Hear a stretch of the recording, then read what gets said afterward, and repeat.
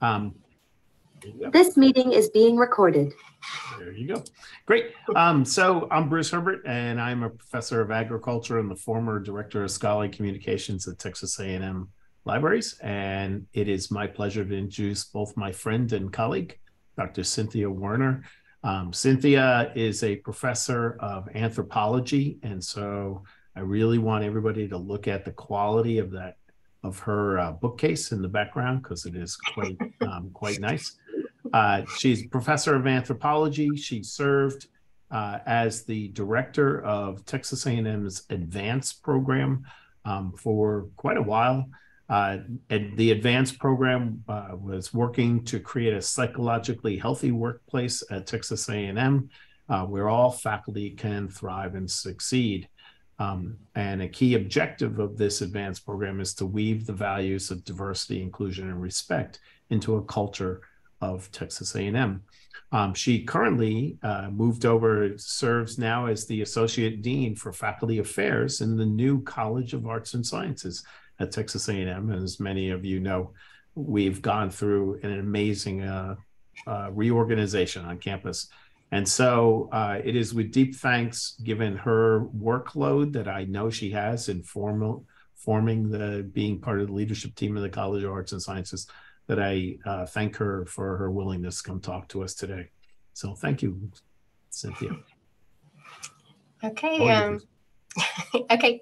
Thank you for that invitation. I'm happy to be here presenting this presentation on identifying and reducing potential sources of bias in the promotion and tenure process. I'll talk about how my understandings in promotion and tenure have evolved over the years as I've had different roles in relationship to promotion and tenure, first coming up for promotion and tenure, and then being a department head, then being the director of advance, and now being an associate dean who's developing new guidelines for the college that Bruce just mentioned on how to do faculty performance evaluations. But go ahead and go to the next slide. I'm going to start the presentation by discussing a few promotion cases that have circulated publicly in higher education media and beyond. All of the cases presented here have been discussed in the media, including the media on higher education. My presentation of these cases is based pretty much on the media accounts. I don't have detailed understandings of these cases, which I'm sure are much more complex than what's been presented in the media. And I imagine that there's lots of details that are missing, especially though the perspective of the institution, as most institutions do not talk about personnel matters in the media. So most of the information is coming from the candidate. So the first case I want to talk about is Lorgia Garcia Pena. She's a Black Latinx scholar who was hired as a tenure track professor in 2013 in the Department of Romance, Languages, and Literature at Harvard University. Harvard, as you may know, has a notorious reputation for not promoting as many people. In general, their rate of tenure is lower than most R1 universities. Her research focuses on race and identity with special focus on Black Latinx diasporas around the world. At the time that she was hired, she was the only Black Latinx scholar in the Faculty of Arts and Sciences at Harvard. In 2019, she was courted by another elite university. And in response to that effort and an effort to retain her, her department said, why don't you go up for promotion early? So her chair and her dean encouraged her to come up early for tenure. She was reassured that she had a strong record. At that time, she had published 8 articles, 4 book chapters, and a book that had been published. She was working on a second book that was under review. Her teaching record was strong. She'd created a Latinx studies area of focus and received many awards for her teaching. She also had a strong record of service, including the mentoring of students from underrepresented groups, and she'd served on multiple search committees. She'd received extremely positive letters from external reviewers. Her department and the college level committee unanimously recommended her for promotion. Her case, however, was denied at the university level by an ad hoc committee that was formed to review the case. This is a procedure that can occur at Harvard. And according to one internal document, the senior vice provost for faculty development cited that there was at least one scholar on that committee that described her forthcoming book as too narrow and complained about a low response rate for requests for external review letters. Her work was also criticized for being activism rather than scholarship. So you can kind of see where this was going. In writing about her own tenure case, Garcia Pena questioned whether there was an impermissible bias against my candidacy, as well as a discomfort animated by my activities in calling out racism and racist conduct on and around campus. During her time at Harvard, Garcia Pena endured discrimination and hostile racism, often in the form of violent threats with minimal follow-up and action. She also participated frequently in invisible labor as a faculty member who's supporting students from underrepresented groups. There was one incident that involved a university security guard. She held extra office hours for students to give them the emotional support that they needed. She comforted students from underrepresented groups regularly. This is particularly international students and undocumented students. Harvard has not disclosed the reasons for the tenure decision, but it's likely that the faculty member who criticized her book influenced the whole committee.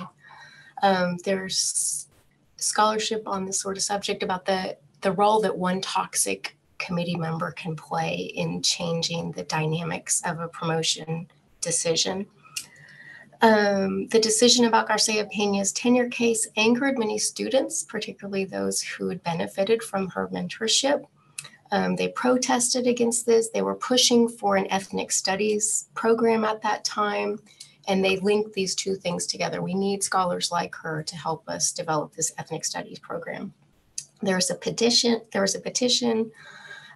She filed a complaint against the university after being denied tenure. Her case was sent to the Massachusetts Commission Against Discrimination, and ultimately she succeeded in receiving tenure, and she's currently an endowed professor at Harvard University. Go ahead and go to the next slide. This is a second case. This is Dr. Paul Harris. He was initially hired into a non-tenure track position at University of Virginia. He was then reclassified into a tenure track position. He specializes in counselor education with a special focus on investigating college and career readiness of students from underserved groups and the identity development of Black male student athletes. He developed a program called Men Passionately Pursuing Purpose. This is a counseling intervention program designed to support Black male athletes in and out of sports. In 2014, his position was reclassified. In 2019 and 20, he's coming up for tenure. He had received positive annual reviews during his probationary period, and they consistently indicated that he had met or exceeded expectations.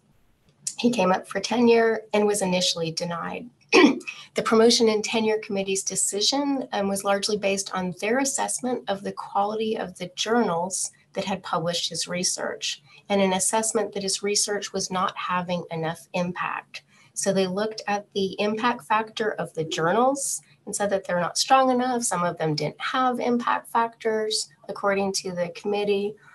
Some of their comments were erroneous, however. And they also said that his articles were not being cited at a high enough rate.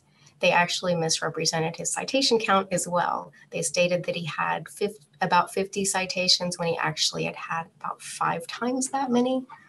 In his appeal, he pointed out these errors and also noted that the P&T committee lacked diversity. There were no persons of color on the college or department level committee. His appeal was unsuccessful, but after public uproar, this is a case that got a lot of attention, especially at UVA, the decision was reversed and he was awarded tenure. His tenure experience, however, left him with a bad taste in his mouth, and a year later, he left UVA to accept a position at Penn State. Next slide.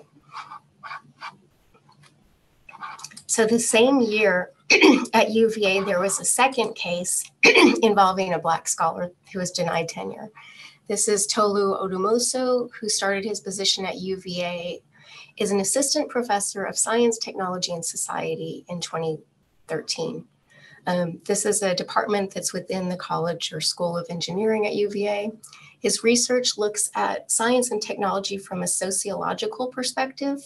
His work focuses on the adoption and use of mobile communication technologies. There had been some concerns raised during midterm review, and he responded to each of these concerns when he came up for promotion to associate professor. This included a recommendation that he increase his journal editing experience, which I will say as an aside is kind of an odd comment to make. By the time he came up for tenure, his research record included a co-authored book on innovation and discovery that was published by Harvard University. And he also was the co-PI on a $3 million grant from the National Science Foundation. The Engineering College's Promotion and Tenure Committee had a split vote, and the dean voted against his tenure case. The explanations for the tenure denial were based on the perception that he'd not developed himself as an independent scholar. In particular, the Promotion and Tenure Committee remarked that his co-authored book was written with mentors, and even though one of his books was written with a colleague, not a mentor. The committee also downplayed his contributions to the NSF grant and several interdisciplinary research clusters. The college level committee also failed to understand different publication norms for research in science, technology, and society as this subfield compared to other disciplines in engineering. They were using the standards of one department to judge the standards within his own department. He himself feels that his case was impacted by racial bias and an assumption that he was writing on the coattails of his white collaborators. He also notes that his contributions in the area of service, particularly in diversifying various committees, was not sufficiently credited. He appealed the tenure case, but did not succeed in overturning the decision. He later moved to a new university where he's now an associate professor at James Madison University. Next slide. I've got one more case I want to talk about. And this is Dr. Carolyn Chun. She's an assistant professor of math at the U.S. Naval Academy. She's been denied tenure at least twice in the accounts that I can read. I've heard that she's come up for a third time, and I am not sure what happened with the third case. She had 6 years of postdoctoral work and 4.5 years of teaching at the U.S. Naval Academy before she came up for tenure. The decision to deny her tenure was based on student evaluations of teaching. Her students are predominantly male because she's at the U.S. Naval Academy. She typically had just 2 or 3 women in her class, in a class of 25 students. Prior to her first tenure case, 5 male students had complained to the department that she was grading women differently than men after she made a comment about how there's a lower number of women in my class, but somehow women are always performing better. So she'd made this offhand comment during the class, and then the men in the class held that against her and gave her poor student evaluations. And then this was something that was cited when she came up for promotion. The U.S. Naval Academy doesn't have a mechanism in place to ensure that bias in student evaluations does not factor promotion cases.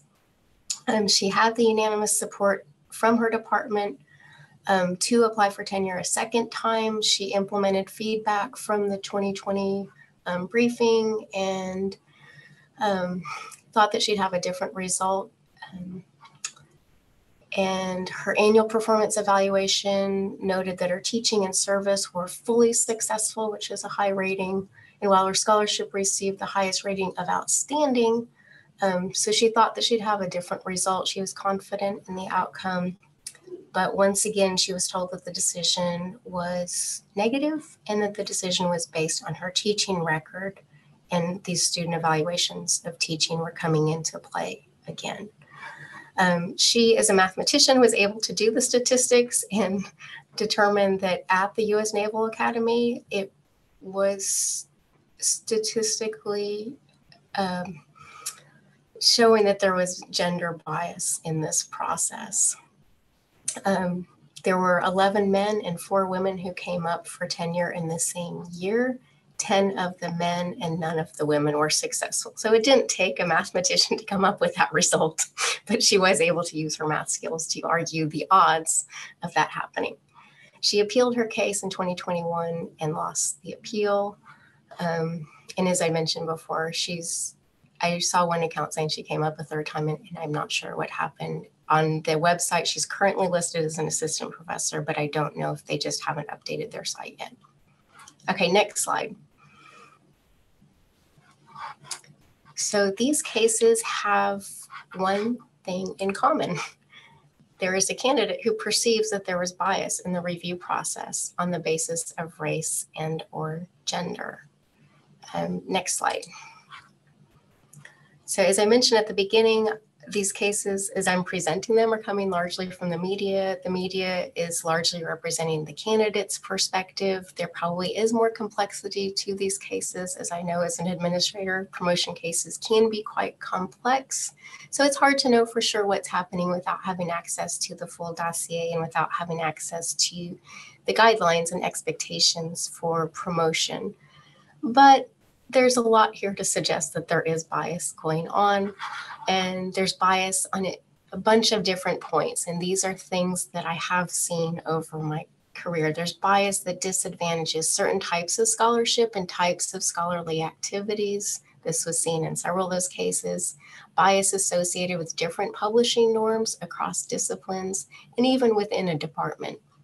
And then there's bias in assessing an individual scholar's contributions to collaborative projects. Who did what, who contributed the most, and how should that be valued? And then there's bias in student evaluations of teaching. Next slide. So there's a lot of reasons why it's important to think about bias as it relates to promotion and tenure. This slide is probably pretty obvious, but it's worth pointing out that the promotion and tenure process is based on the premise that the most talented and most deserving candidates are going to be promoted. Institutions like to believe that their processes are fair and equitable. I'm currently in the process of putting together a set of guidelines for a new college at Texas A&M. And I like to think that the processes will be fair, but I also know from my research on bias in promotion and tenure cases that we can't eliminate the possibility that there can be bias. The processes should be fair and equitable, but there is going to be bias, as there is bias in all decision-making processes. For tenure track faculty, a promotion denial can have serious consequences. It can be career damaging minimally.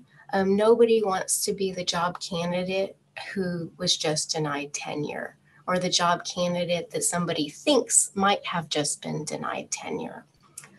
For some scholars who are denied tenure, the decision can be career ending. One of my good friends from graduate school was denied tenure, and that was the end of her academic career in anthropology. She went on to do something else. For tenured faculty, denial of promotion to full professor can be emotionally difficult. The emotional stress can affect morale and productivity. I've seen people who've been denied that promotion who have not picked up the pace. They were on a positive trajectory, and you can just see how it impacted their attitude and their self-assessment as well as their productivity. A negative decision can also affect long-term retention, especially if the negative decision started at the department level. Who wants to work with people who denied them the opportunity to be promoted?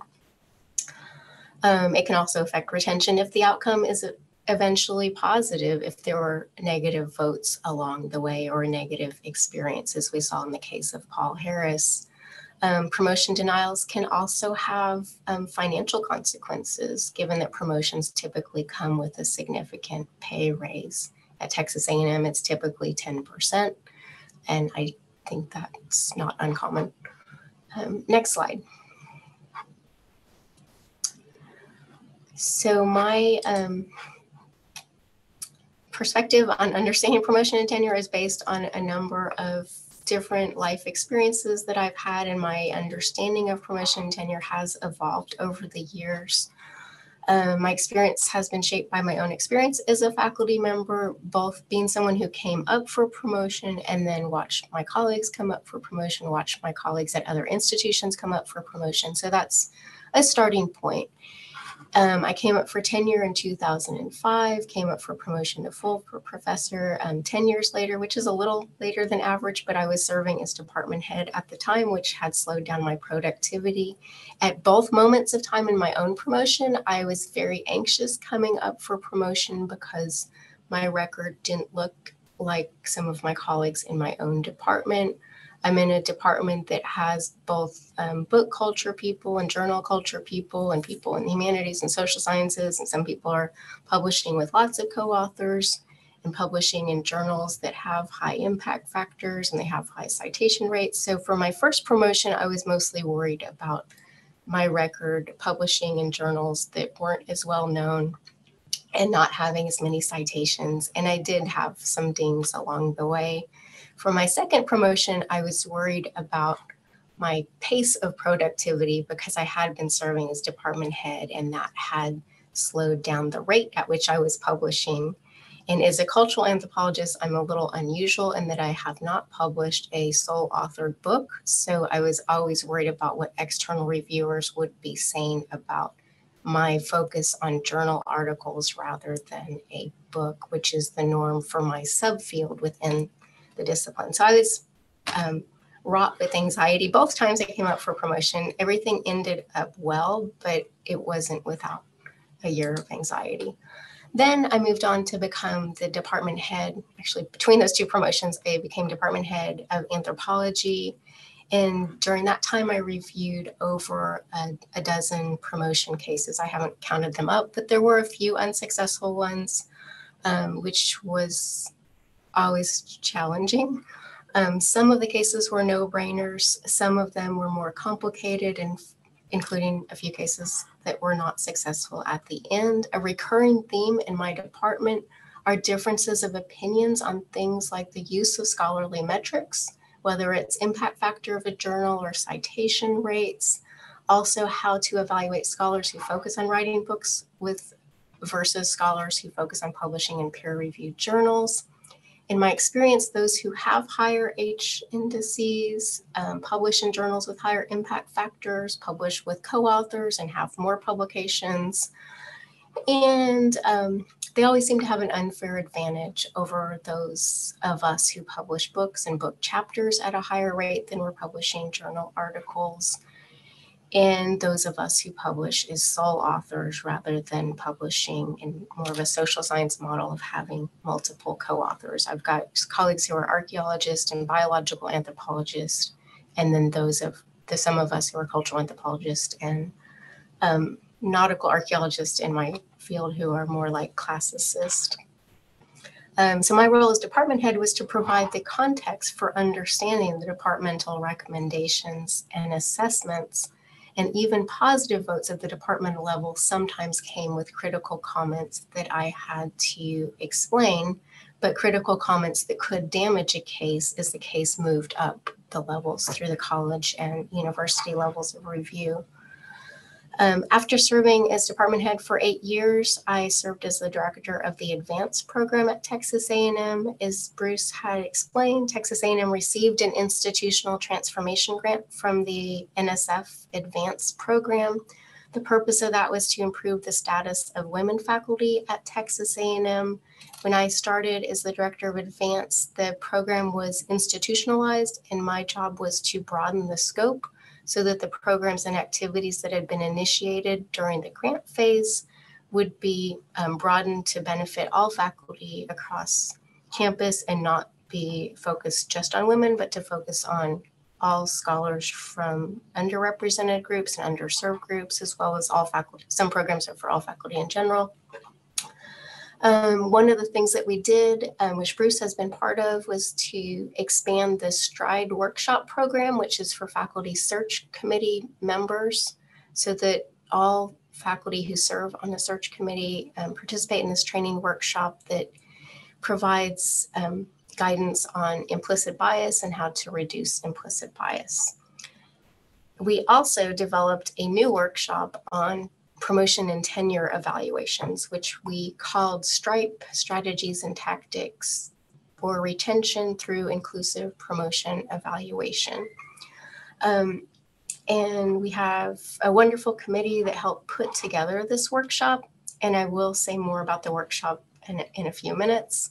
In my new role as the Associate Dean for Faculty Affairs in the brand new College of Arts and Sciences at Texas A&M, I am currently in the process of putting together guidelines for faculty performance evaluations, which include promotion and tenure. And this has been a challenging role because we have merged 3 different colleges, which all had different college cultures for handling promotion and tenure. And then I'm also trying to weave in things from the STRIPE workshop to make sure that the process is as fair and equitable as possible. And then I'd also like to say 2 things about 2 research projects that I've been involved with. One of them is one that I was leading, and that is the Texas A&M project looking at differential impacts of COVID-19 on faculty productivity. This has been covered a lot in the news on higher education, so it's for obvious reasons. There are faculty in certain groups who were disadvantaged by the circumstances of COVID-19. This includes faculty who have young children who are out of school and needed to be supervised when the schools were closed, but it also includes faculty who are doing certain types of research, whether that's research that involves human subjects, research in labs where social distancing measures change things, research that involves travel to archives or travel to field sites that was not possible for a certain period of the pandemic, which is ongoing. So there's been a lot of literature on that. And one of the goals of the project was to come up with policies and practices that Texas A&M could use to ensure fair and equitable reviews of faculty performance to mitigate against these differential impacts. So the project informed our university guidelines on promotion and tenure evaluation, including the optional inclusion of a COVID-19 impact statement, workshops on how to write those statements, workshops on how to evaluate those statements, and some guidance on how to solicit letters from external reviewers that reminded reviewers to do that in the context of the pandemic. And the things that we adopted at Texas A&M have been adopted by lots of universities. There's kind of guidance out there that have been put out there by other people in advanced programs and the like. The second project that I've been involved with is a collaborative research project based at the University of Houston that looks at bias in the promotion and tenure evaluation process. And this project is especially focusing on external review letters. It builds on studies that have looked at the impact of 1 or 2 damaging comments from a recommendation letter for a job candidate, and it's kind of extending that same methodology to look at external review letters, and that project is ongoing. Next slide.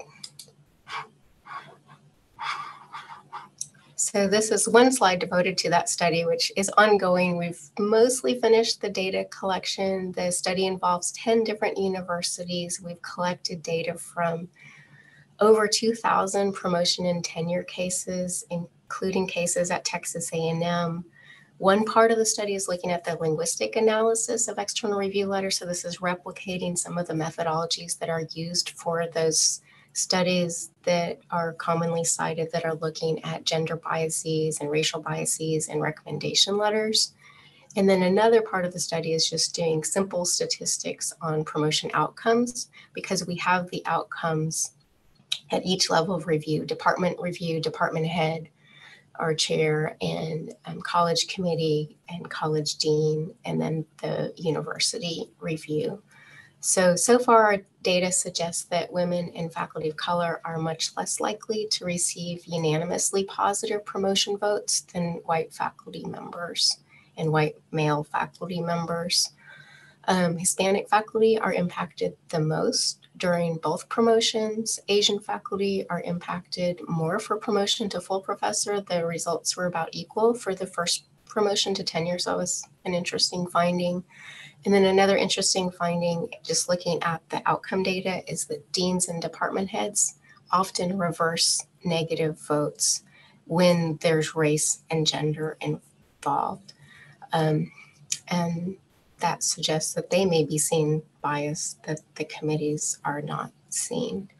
And the study is also just looking at the power of even one negative vote to affect the outcome. So we have one publication, which is just an advice piece in the Chronicle of Higher Education, and we will be having other publications coming out in the near future. Christian Spitzmuller is the lead PI. Juan Madera is a major co-PI at the University of Houston. Erica Henderson is at the University of Houston. Michelle Penn Marshall was at Hampton College, and she recently moved to Texas Southern University. And those are just some of the collaborators on this project.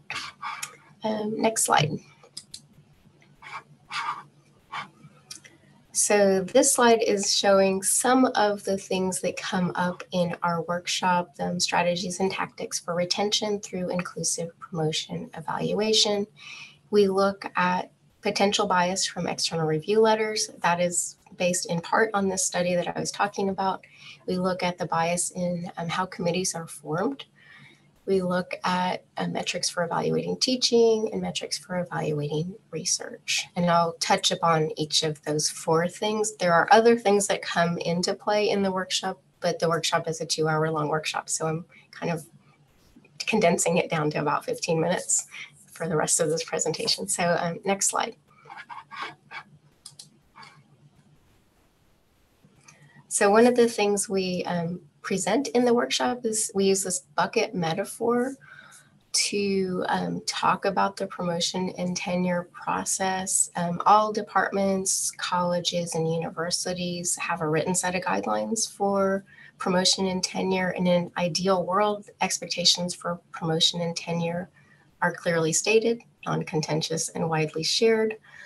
But coming from my own discipline of anthropology, I would say that a department culture does not having a department culture does not necessarily mean that everybody that is part of that culture shares the same worldview.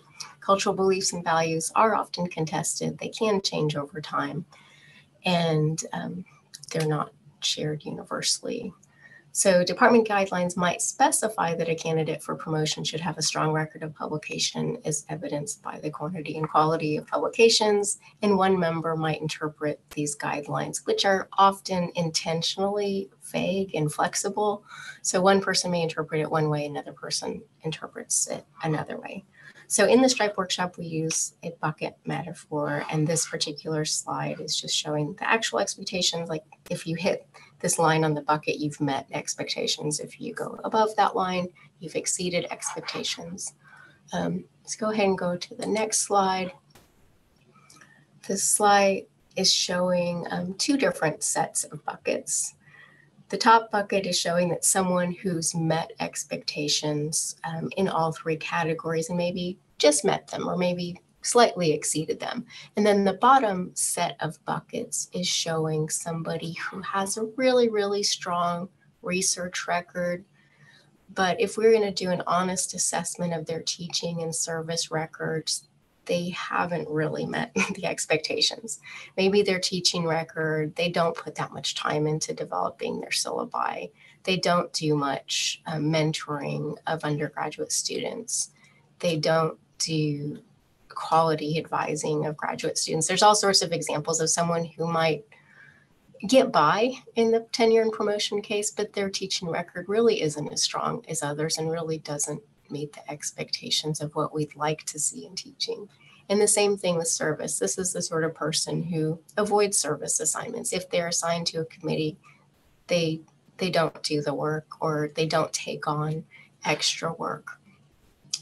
However, how this person is valued by the department when they come up for promotion and tenure would vary depending on who you ask. Some people would look at the bottom set of buckets and say, this is a superstar. This person has such an outstanding record of research. They're publishing so much. They're getting cited all the time. They've got all this grant money. They've got awards. But when you look at how they are as a colleague, doing their share of teaching and research, they're really not meeting expectations. Next slide. So then there's also another type of candidate, and these are the candidates who take on extra service, including the invisible labor, the stuff that's not credited, something that you can't even put on your CV because you can't write down what it is. I met with 5 students who are crying in my office today. Like, how do you don't put that on your CV. So they do an outstanding job with service. They do outstanding jobs teaching, but they may not fare as well because their research in comparison to the previous person just looks okay. And some people may even say you're doing too much service. You accept everything. So those people might be punished in the promotion case. So this is kind of the premise behind our Stripe workshop. And then we go on and talk about how bias can affect different things. So go ahead and go to the next slide. I'll talk about the 4 points that I was going to make. The first one is bias from external review letters. As I've mentioned before, there's a number of studies that find that there's often bias in reference letters for job applicants. The studies are talking about the concept of doubt raisers. There's different comments that can come up in a letter for a job candidate. There is research that finds that there's gender bias as well as racial and ethnic bias and other forms of bias in these letters. And again, 1 or 2 comments can really damage how that letter is perceived by review committees. There hasn't been as much research done, or really any research done on external review letters, in part because these are intended to be fairly confidential letters. Our particular study has developed a design where we're able to maintain the confidentiality of both the letter writer, their name, and the candidate's name. We just have one individual at each institution that's pulling information and de-identifying things, and then it's going into a program to review, to do the similar type of linguistic analysis. There's been a preliminary study that Juan Madera has submitted for publication based on the pilot study based just at the University of Houston data, and this found that the tenure outcomes reflect characteristics of the reviewers more than they reflect characteristics of the candidates. So this is showing just the power of the name of who's reviewing things. And then we're also going to look at the power of these doubt raiser comments that come up, and we're again in the middle of that study. So the next slide has some best practices, knowing that we know there's bias in recommendation letters. We're going to assume that there's probably bias in external review letters, both in the way that they're perceived and the way that they're written. So the first thing is to recognize that external review letters are not free of bias.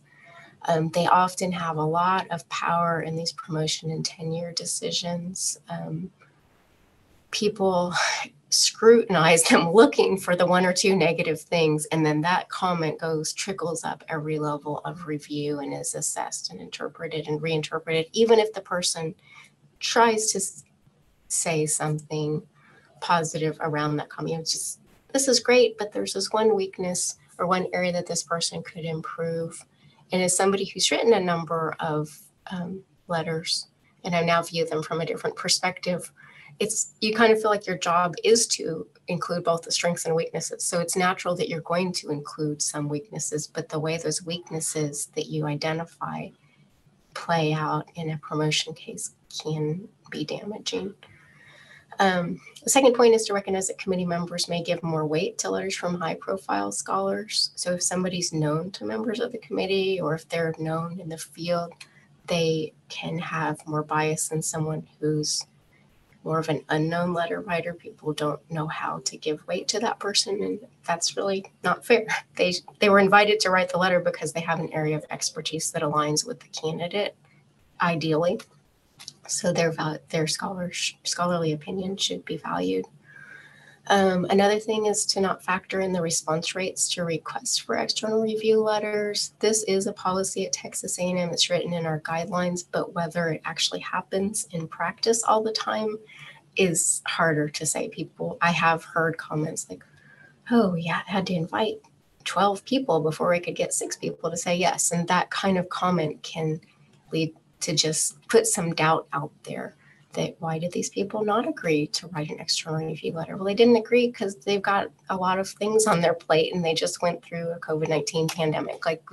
There's lots of legitimate reasons to say no to one of those requests. Maybe they've already accepted X number of reviews that year and they really can't take on an additional one. And then the final best practice is to not let the entire case rest on a single doubt raiser comment or 2 comments. Okay, next slide.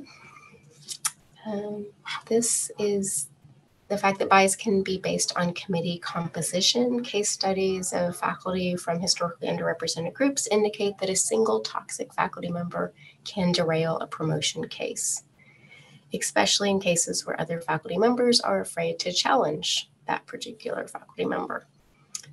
There's other comments here. Studies find that multiple observers produce more incomplete judgments than single observers. And then there's a study that had simulated P&T committee discussions. And this candidate was rated the lowest by the least diverse committee.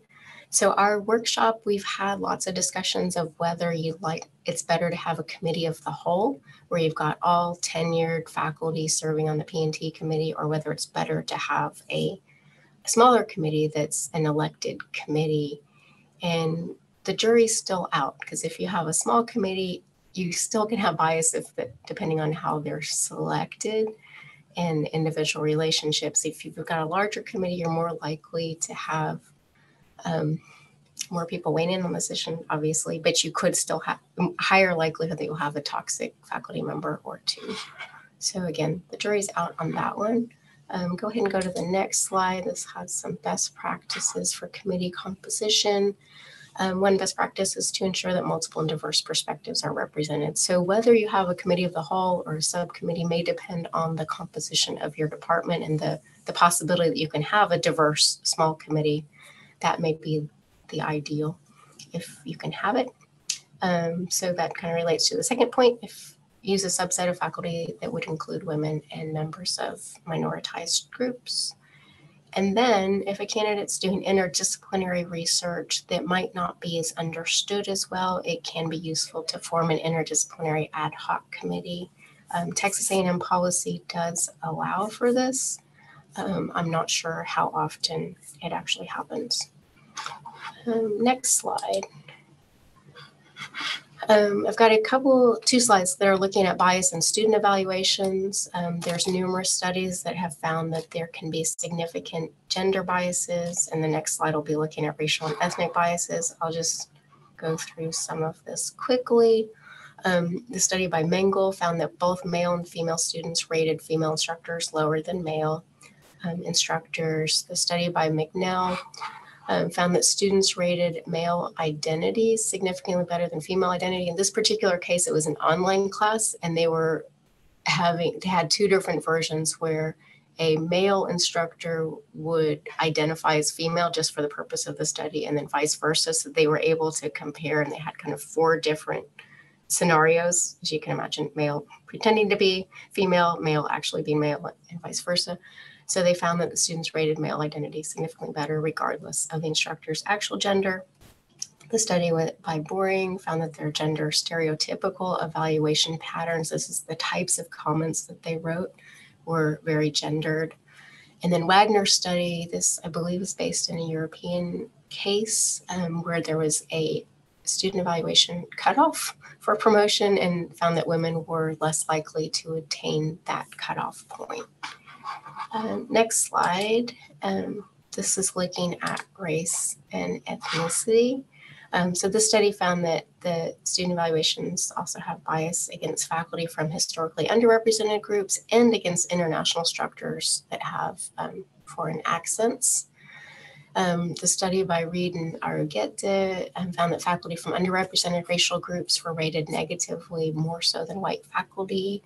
Smith and Hawkins found that Black faculty's evaluation scores were the lowest of all racial and ethnic groups. Wang and Gonzalez found that white professors receive higher ratings than non-white and foreign professors when controlling for course difficulty.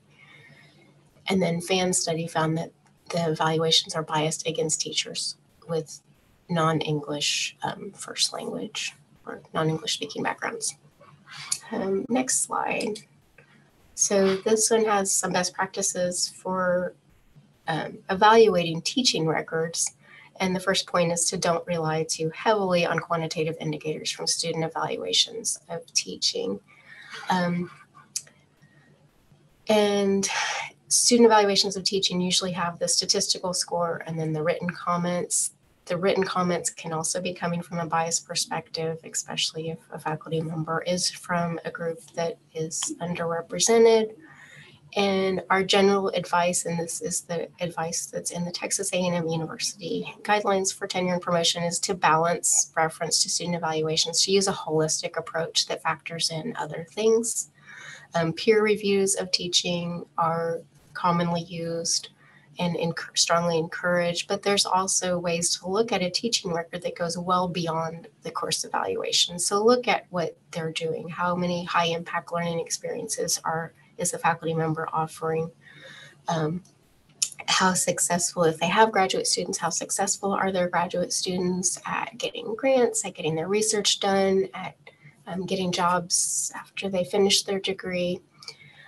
How active is the faculty member in supervising undergraduate honors theses? There's all sorts of ways to look at teaching that go beyond just looking at course evaluations. There's also ways to look at all of their teaching materials, to look at their syllabi, to look at their course assignments. How are they designing their syllabi? Are they decolonizing their syllabi? There's all sorts of things that go well beyond course evaluations. Next slide.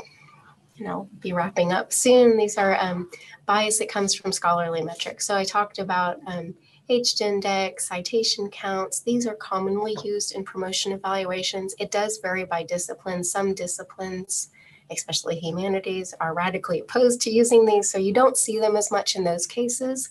And then there's other disciplines in the sciences that tend to like these metrics and to use them, but there still can be unfair comparisons that are made. There are multiple studies that suggest that the use of journal impact factors and publication indices are problematic. And this slide has some quotes from one study. If you focus so much on the impact factors and citation, impact factors in particular, in number of publications, you need to look at the quality and the originality of work. The H-index is not a full measure. Some people say it's just a kind of a leading indicator, and it's not as good at judging people early in their career. Next slide.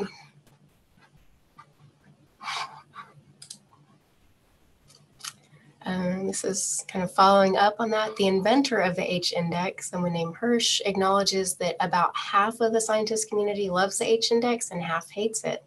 And the H-index of the scientist itself is a great predictor of whether he or she belongs in the first or second group. And I find this to be a funny quote because I find it to be very true for my own department of anthropology, where we literally have about half of the department has to put in the H-index for everybody that's coming up for promotion, and the other half is trying to get it out, and they have to kind of compromise and contextualize the H-index, which is maybe a good solution as long as you contextualize it for that area of specialty and compare people to others who are doing the same type of work. It's okay. Other studies find that it limits scientific innovation if people are worried about questioning senior scholars who have if you just kind of review them as a superstar, then you're not questioning their scholarship. And then there's people that are just trying to game the system and trying to do whatever they can to make sure that they have the best H-index, which generally means having as many publications, citing yourself, having your friends cite you. There's different ways that you can game the system. Go ahead and go to the next slide. So some best practices, again, acknowledgement acknowledging bias is where I start with everything. Acknowledging the impact factors and citation statistics are an imperfect tool for evaluating a scholar's success and impact. Bruce Herbert is the person who added the second bullet point, which is when possible, use normalized citation metrics instead, such as the field citation metric. And this is where you can go into the dimensions database. Third, acknowledge that some forms of scholarship will have a greater impact if published in a subdiscipline journal with a lower impact factor. And fourth is to allow scholars to use alt metrics to measure social engagement with their scholarship is an alternative way of showing their impact and impacts that go beyond scholarly citations. Next slide.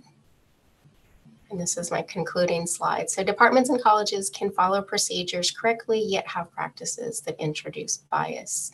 It's probably impossible to get away with these potential biases, but I think acknowledging the bias and looking for bias can be a useful thing to do. The biases can and do accumulate in ways that disadvantage certain groups more than others. I think this was demonstrated by the first couple of case studies.